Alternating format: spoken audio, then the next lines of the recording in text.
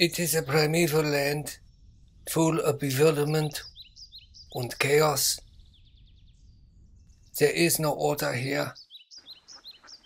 There is only misery and suffering. By coming here to make this movie, we have invited this misery upon ourselves. We have awoken all the dead gods, and they have answered our prayers with acid and rape. Take a look at what is here. There is a sort of music to the place, but it is the music of fornication and decay.